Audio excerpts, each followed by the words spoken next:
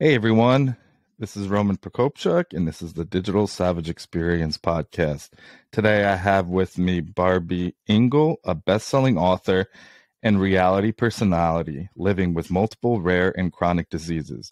Barby is a chronic pain educator, patient advocate, and president of the International Pain Foundation. Thank you for joining me today. Thank you so much, Roman. I'm excited to be here and share with your audience, and I look forward to hopefully helping them out with some of the things that they're challenged with in their life, because I've already overcome those same challenges in my life. Awesome. So tell me a little bit about your journey. How did you get to where you are today and some of the things you've had to overcome along the way? It's been quite a journey. I'm going to start at age 29 in my journey. And I was living my best life. I was the head cheerleading and dance coach at Washington State University. I was living my best life, going around in limousines and private jets and really taking life for granted. And one day I was on my way to work and I got in a minor car accident, which that 8 seconds just changed my life, and things started unraveling around me.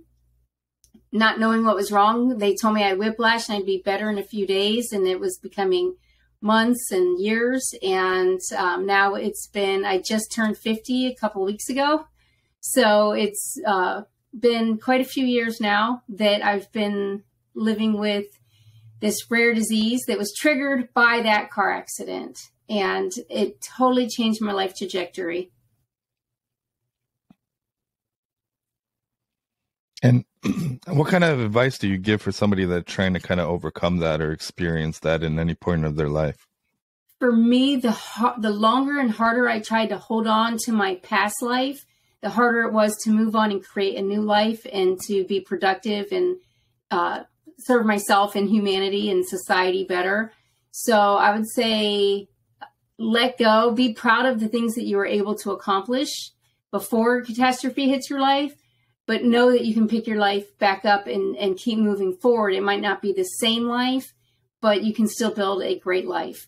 And it took me 3 years to get a proper diagnosis. It took me another 4 years to get the right treatments. I spent 7 years in a wheelchair. I have a lot of health complications, and I've had to find ways to overcome and navigate the health system, as well as rebuild a life from losing everything. I lost my business, my job, my husband, my ability to make money. So I didn't know where I was going to live or what I was going to eat. I went on food stamps for a while, and having to feeling like you've had everything and you worked your butt off to get it, and then losing everything due to something that was out of your control. It really takes perseverance and getting reorganized and knowing that you're here on earth for a purpose. Try to fulfill that. What got you kind of through that? What are some of the things during the times you had to overcome that? What kind of got you by day to day and, eventually out of that? I would say a few things. Hope was one. No matter how much hope I had, whether it was a really hard day and I felt like I only had a little bit of hope, and my cup was running over with all the obstacles I was facing, or it was a good day and my cup was full of hope and you can't really see hope. So it's the empty part you can't see in the cup. I held on to hope. Then I would say I got organized and started writing down, or at that time I was doing speech to text because I wasn't able to use my right arm. And I would put my thoughts into writing so that I could organize it, plan and prepare, and move towards my goals. So if it was a really bad day and all I could do was lay in bed and think about, when I feel better, I'm going to do X, Y, Z, that really helped me get through, knowing that I could switch things around. I could keep working towards my goals no matter how big or small the struggle was. I was still moving towards accomplishing whatever it was that I was setting out to accomplish. So if it was just getting my doctor appointments correct in my calendar, or getting out of bed to take a shower, or being able to spend time with my family. Whatever it was, I focused on accomplishing that goal and finding different ways to accomplish goals. And we're so set in like, we got to do it this one way and this is how you do it. I had to get creative. So I'd say be creative is the third tip. And so first is have hope, get organized, and be creative so that you can get through whatever it is you need to get through. Even if you have to break it down, do it in a different way, you can still accomplish the goals you want to accomplish. Give yourself that patience to do it. Yeah, and I think it's important to, if you have goals or if you're going through something to, visualize or have a, end route or a destination, but also focus each day at a time, just getting through that, what drives you, what gets you through. And I think the people that you surround yourself with, was there anybody in terms of a support system that helped you through that as well? Yeah, especially my family. My friends didn't quite understand why I went from doing all these fun things and living this best life to not being able to do it. I knew I would not give up all the things that I had worked hard for in my life. My family knew that I wouldn't give those things up. And so they were really there to help me and love me and support me through it. They didn't understand it, which at the time I didn't understand what I was going through either. And, but they were there despite not understanding what I was being faced with and what my challenges were. So, definitely my family was the support, especially my dad. We started talking on the phone every single day, and he helped me organize and prepare and find patience in life. And then I moved from Washington State to Arizona for medical treatment per my doctor's advice. And my new neighbor happened to work from home, and I reached out to him and said, hey, if I paid you, could you drive me to and from my doctor appointments or physical therapy when you have time, if it lines up with your schedule? And he said, sure.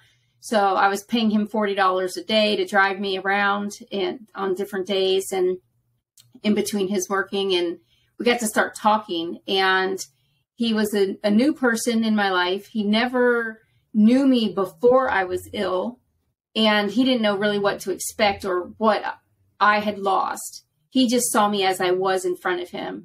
And over a couple of years of talking and getting to know each other, and him seeing me push through all the challenges that I was being faced with, we kind of got to see each other go through some challenges in that time. And we ended up falling in love, and I ended up, building a relationship with him and getting remarried, although I thought I'd never get remarried after, failing the first time. But rebuilding my life with this stranger that just happened to be my new neighbor. So I kind of feel like that was like a touch of God saying, this is what is supposed to be, and brought me the person who got to know me for me and who I am, not for what I did. So we have a really great relationship now because we've got to strip everything down to the bare minimums in life and start from there. Yeah, and I think that's actually a great way to really find out who someone is, kind of, an unexpected kind of relationship, whether it be, a romantic one, a friendship, what have you, but kind of being in a vulnerable state and it coming out of something that wasn't that to begin with. I think it's, really built, I guess, on authenticity in that way, if you encounter that kind of relationship. Absolutely. And so what motivates you to succeed? Obviously, those motivations. No, go on. I'm sorry. No, it's definitely a totally different relationship than my first relationship. I was taking life for granted, and I learned that I couldn't do that. And when you get down to health being such a complication in your life, it shows you the important things.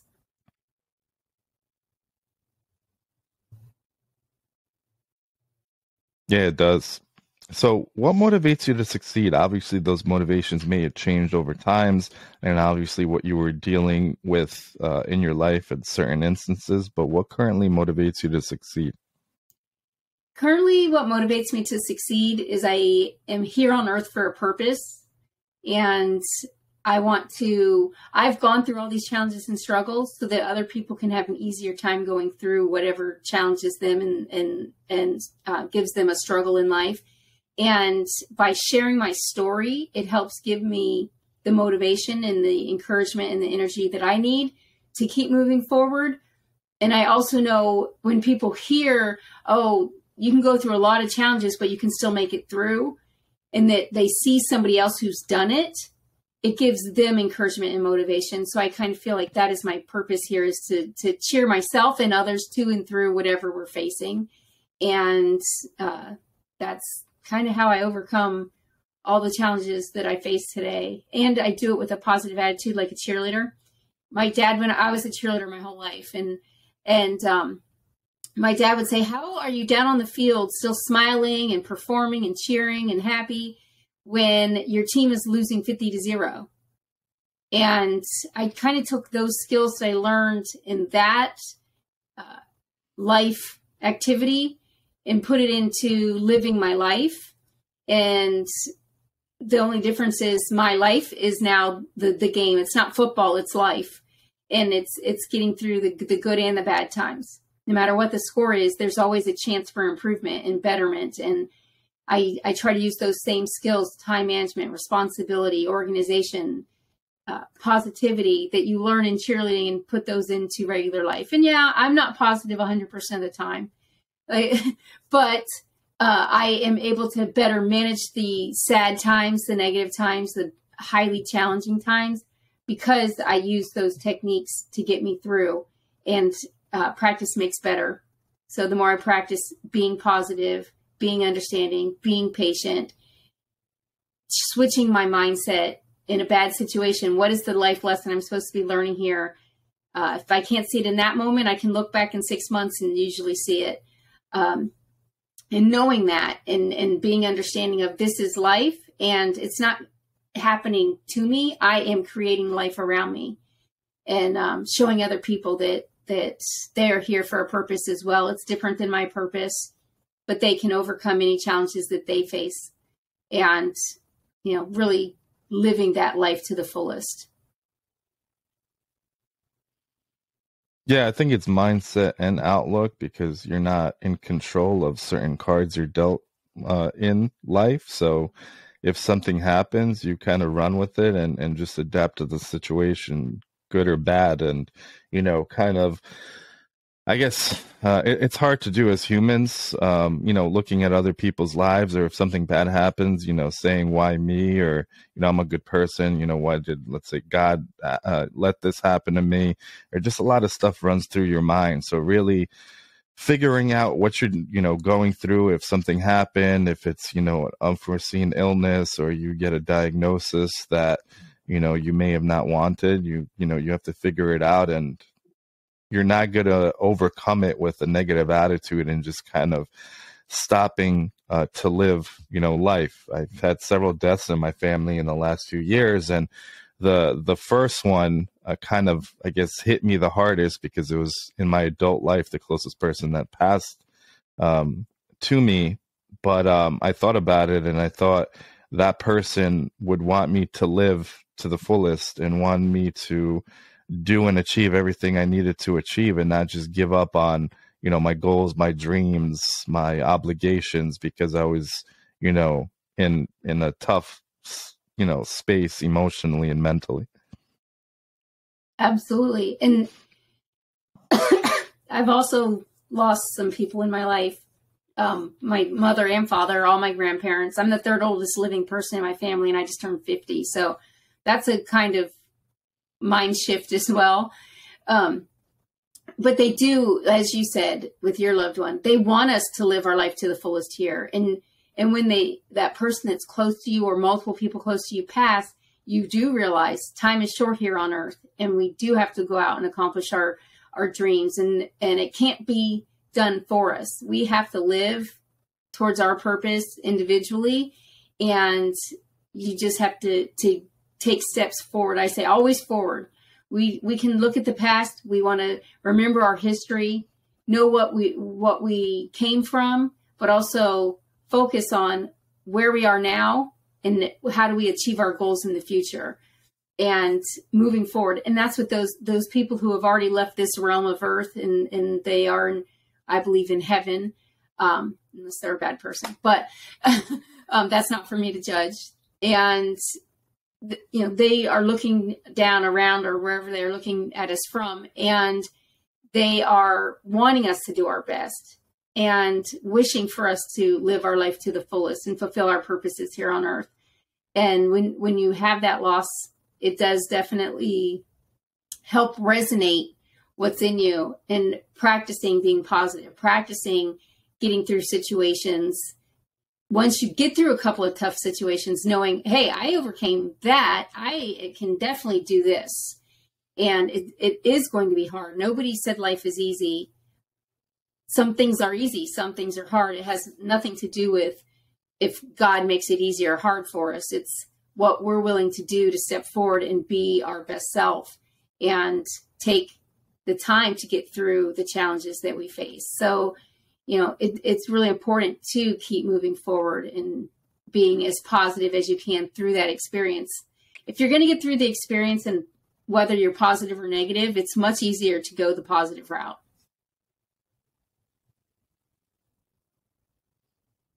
Yeah, I agree. It influences like every aspect of your life. I mean, your attitude and your mindset. And it resonates and kind of rubs off on people around you. So if you're constantly negative, or you're constantly, kind of moping around or using things as excuses, by all means, if someone's going through something and they need some time to heal and cope and figure out how to deal with it, I'm not saying that's wrong, but, when you just kind of shift and shut off, mentally and emotionally, and, it starts impacting other areas of your life. So if that's going on from your personal life, or, you've experienced something to yourself, then that may, if you continue that kind of, trajectory, it'll start slowly impacting your loved ones, your friends, your work. So figuring out how to, heal and cope, I think is important as fast as possible. Yeah. Sorry. Absolutely. I agree with you. It really is how you face life. And again, it's not going to be easy all the time, but it does get easier if you face this similar challenge, or you face a challenge that seems equal to the other worst challenge of your life. You go, oh, I have some perspective. I can get through this. Or you hear somebody else overcame it. I'm afraid of this ride at Universal Studios called Dr. Death's Doom Drop. So instead of just not getting on the ride, I rationalized there's been how many thousands of other people that have gotten on this ride and made it through, and they are able to accomplish something. I'm going to go and ride this ride. And I rode it 8 times in a row to try to get over my fear. So I could say, look, I've accomplished this. I didn't want to do it. I was afraid of it, but I walked through it anyway. I rode through it anyway. I made it out the other side 8 times. That created a pattern. I can accomplish this, just like I can face and accomplish anything else that is part of my purpose here on earth. So that helps me keep going and living. And hopefully other people will go, oh yeah, is there a rational reason to be fearful? If there is, then consider maybe not doing it. Whatever the activity is. But if there's not really a rational reason, and other people have survived it already, you can potentially survive it as well. Take it, break it down, use it as a tool to help you fulfill your purpose. Yeah, I agree. I mean, I have a fear of flying every time, but I still fly. So every time I think heights as well. Every time I get on a plane, I like visualize negatively the plane crashing every time. Obviously, thank God that hasn't happened, but I do it every time. Everything is fine, and you often miss out on experiences or opportunities based on that fear. So, I mean, I don't like heights. One of my birthdays, my friends took me skydiving. I didn't want to do it, but at at the point where I was already out of the plane, I had no choice. So it was kind of going through that, and I wouldn't take back that opportunity. It was a great opportunity, but I wouldn't have, had that opportunity if I had that fear stop me from doing it. So, everybody has different kind of fears, especially in business and meeting people, fear of speaking, fear of potentially writing a book or doing something creative, because people, are social creatures. A lot of the time have anxieties and fears about what other people say and think about them, but kind of overcoming that and doing what you need to do, regardless of what you think people are saying about you, I think is important to do as well. Absolutely. And I had a friend and asked me, like, when's it okay to answer the door? As children, we're taught, if someone knocks at the door, don't answer the door. Let your parents go answer the door. When is it the time for you to go answer the door? Opportunity is knocking. It's time to go. Sometimes things come to you and you're afraid to open that door, because as children, we're taught, don't open the door. Bad things are on the other side of the door, or they could be bad. Someone else is supposed to come and save you when they open the door for you. Open the doors. Check out your opportunities. If it's not right for you, close the door. However, don't be afraid to open the door and give yourself that permission. So if you are an adult now, you're 18, open the doors, see what the opportunities are, talk to the people that come into your life. Everybody's here for a reason. Go out there and make the most of it. But also, when opportunities come to you, open a door, explore it. The person standing there might have something for you. They might not, but at least you had that social interaction, and you don't have to be afraid of it. You don't have to be afraid of new or different or change, especially if it is knocking on your door. But also, you can open the door and leave anytime and go out into the world and live your best life and fulfill your purpose and your reason for being here. I agree. So what's one piece of advice you could leave with the audience, personal or professional? I'd say both. This has helped me both personally and professionally, is getting organized. I now say it's my superpower. I've organized my medical records. When I need to file a medical appeal, I'm able to pull that information really fast, write up an appeal, give it to my doctor to sign and send off. And I help my provider get their work done sooner, more effectively and efficiently. But I also help myself get the treatments or the tool that I need effectively and efficiently. So getting organized in healthcare, getting organized in your life and your family structure has helped create more lasting experiences and life experiences within our family. As well in business, I've published 9 books. I'm working on my 10th book. It'll be out next year. And being organized and sitting down and saying, I'm going to take this time to write this book and put this information out so other people can learn and grow from the experiences that I've had and better their lives in the ways that they need. I want it to be, planting seeds so that when those people need a tree, they have the seed to grow that tree on their own, and they don't have to rely on somebody else all the time, that they can still accomplish the things they need to accomplish. And then when they do need help, they can go get that water and fertilizer and other things they need from other people to help that tree continue to bear fruit and grow in life. So getting organized is definitely something that will help you in all aspects of your life. Yeah, I agree. I think lack of organization adds a lot of chaos and unneeded stress and anxiety. So if you have different parts of your life, work, life, like as you said, related to, medical related things, because, with that, you have things coming from all over the place. So staying organized and having a process for certain things, developing a process for anything in your life will reduce a lot of unneeded stress. So I agree.